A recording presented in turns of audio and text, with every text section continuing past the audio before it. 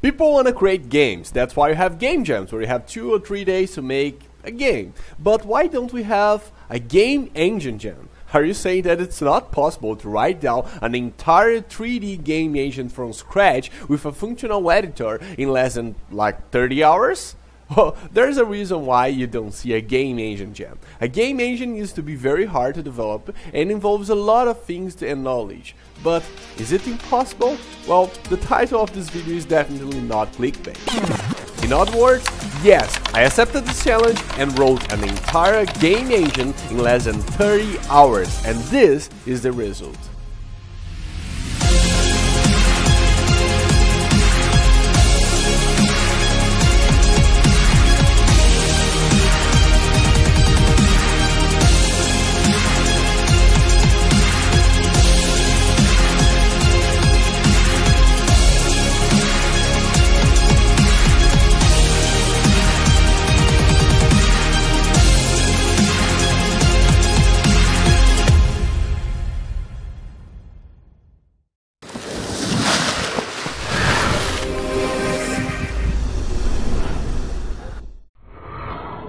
And what you're seeing right now is a time-lapse of the entire development, and I added comments in the bottom to explain what I'm doing for those who are interested. It's also important to mention that I wrote that around 8 months ago, and this is not my main game engine, that if you follow me, you may know that I'm creating and almost releasing to the public.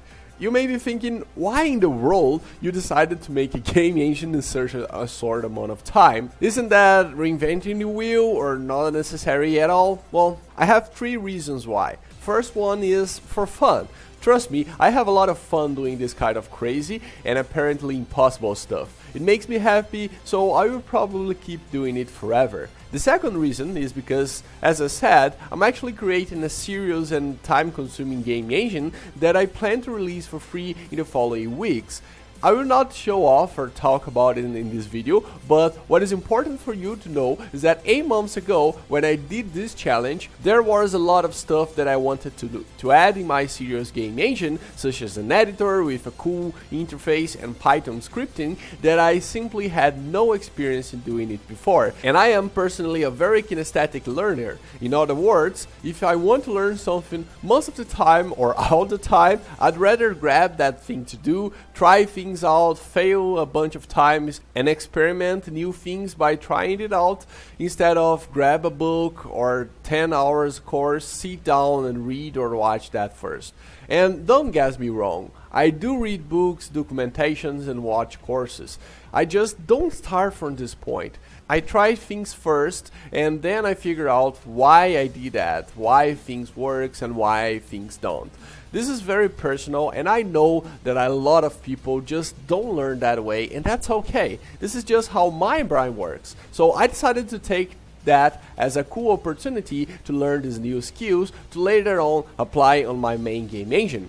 Had to write a new one because this learning method is cool, but when it comes to programming, well, it also means that the code will be full of mistakes and bad smells because I was learning on the fly. So it's just better to keep that nasty code away from the production branch. The final reason why I did that is because I really wanted to see how many time it takes to create a game engine once you already know how to do that. And I have to say that I was surprised with the results. Back then, I didn't have a lot of experience with user interfaces and embedding Python, just had some notions on how to do that, but when it comes to OpenGL, rendering, model loading, scene graph, integrate a physics engine, and so on, that topic is something that I'm pretty comfortable with, and I didn't take long to do that part. So if you watch carefully the time lapse, you will see that I took around 8 or 10 hours to finish the engine itself, and I spent all the rest, like 70% of that 30-hour time, actually figuring out how to embed Python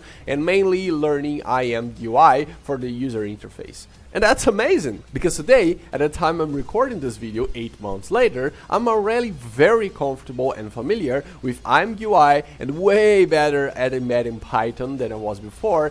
And I feel like because of that, if I had to do this challenge again, I'd probably come up with a much better, solid and feature-rich engine in a day. I mean, if I start working like 7 a.m. and put the deadline to midnight, I think I can do it now. Actually, leave in a comment if you want me to redo this challenge someday, or even actually host a game engine jam. That would be crazy for sure.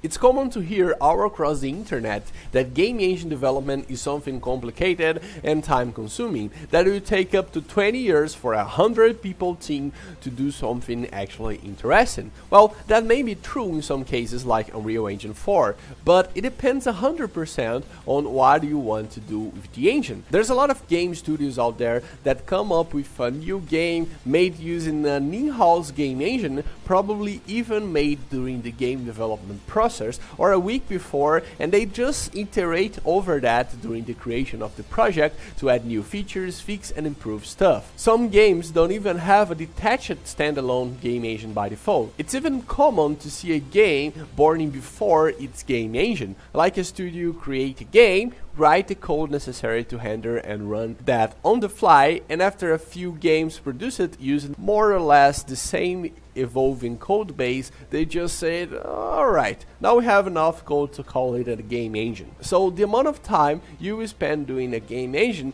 relies on two main things: your objective for the project, what do you want it to have and be used for, and, most important, your current skills. Now, something very important that I need to address. I'm not saying that create a game engine is easy or that everyone can do it in such a short amount of time. If you never created something like that before and you want to start today, don't expect to have a working engine, even a simple one, in a week or so, even if you are a kinesthetic learner as I am. Because what actually takes time here is learn.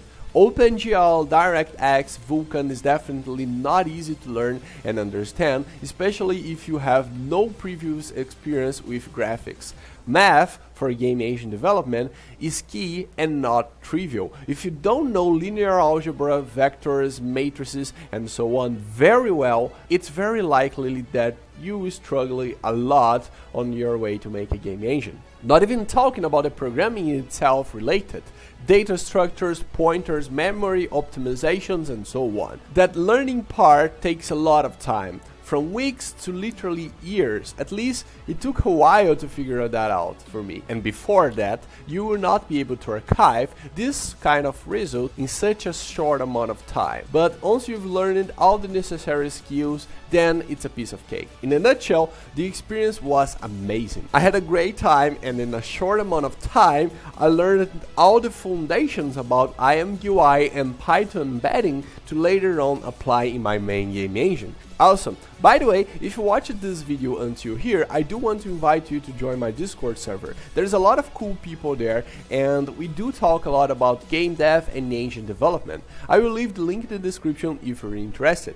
This engine that you saw the development in this particular video was not published anywhere because, well, it's a 30-hour one-man project. It's amazing and have a lot of cool features, but of course it's missing many others, and the main reason, honestly, I don't want to give support to it since I already have my main game engine, and again, that was a project that I made to learn. By the way, I'm almost releasing the first public release of my main game engine, so stay tuned. The alpha version is already available for my Discord members, so make sure you check that out if you're interested. So that's it for this video. If you do have any questions or comments, please leave them below. I hope you enjoyed it, and I see you in the next time.